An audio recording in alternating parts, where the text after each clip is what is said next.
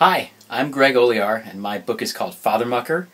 I wrote Fathermucker. Fathermucker is the day in the life of a stay-at-home dad. The entire action of the book takes place in a single day. It starts when he wakes up that morning and ends when he goes to bed that night.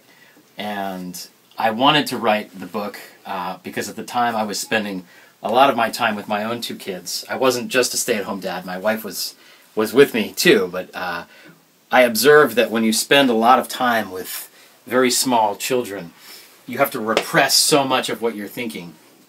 And you're not allowed to swear, you're not allowed to get angry, you're not allowed to do so many things.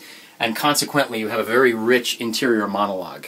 And I wanted to really tap into that interior monologue and bring it to life in novel form. So that's basically what Fathermucker is. It's everything about being a stay-at-home dad, the good, the bad, and the ugly. And I hope that you come and check it out. Thank you.